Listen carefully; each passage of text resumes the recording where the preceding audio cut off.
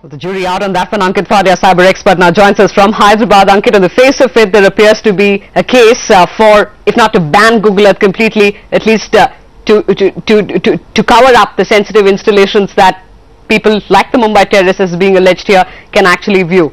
Do you have an argument in favor of not doing so? I think banning Google Earth is obviously a big overreaction, because number one, there is no evidence to prove that if Google Earth did not exist, the attacks would not have taken place.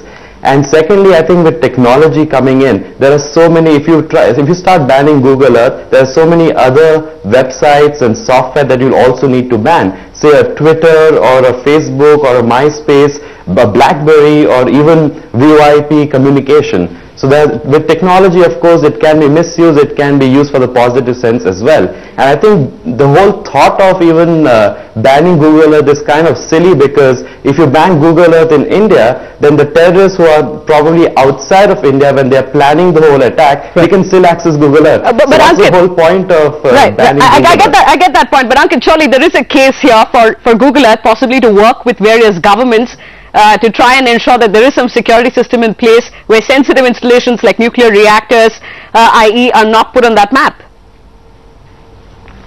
I think Google is actually quite open to suggestions from governments, from sensitive organizations, wherein they're happy to work with respective governments in different parts of the world, and they are actually happy to blur out or reduce the resolution of the amount of information that is given out on Google Earth. They are working with different governments in different parts of the world quite openly.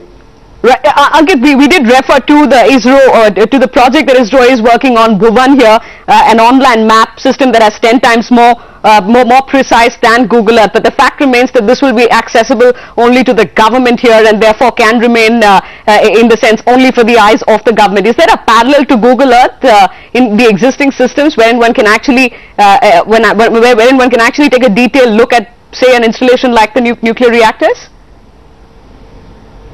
I think it's also unfair to kind of just single out Google Earth, because Microsoft has something similar, and there are a lot of other mapping softwares and websites that can be misused by terrorists for planning out an attack and executing an attack as well. Right. And even kind of banning these software and only keeping it for government use isn't really an option, because even if the Indian government were to ban access to Google Earth, I, being in the computer hacking industry, can tell you as a guarantee that there are so many ways to circumvent that ban and still be able to use Google Earth. Which means even if Google were to agree to the Indian government's request of possibly not putting these sensitive installations on that map, a hacker can actually go ahead and do it. No, let me correct that. If Google actually chooses to blur the data, then obviously there's no way to access it unless Google is still storing that data on some database server somewhere in the world. Sure. However, if the Indian government blocks access to Google Earth, like the Moroccan government has done, right, then I'm saying that there are ways for terrorists to still sort of bypass the filtering mechanism of the Indian government, right, and still continue to use Google Earth. Ankit Fadia, you should consider being a lawyer for Google Earth there. Well argued. Thanks so much for joining us.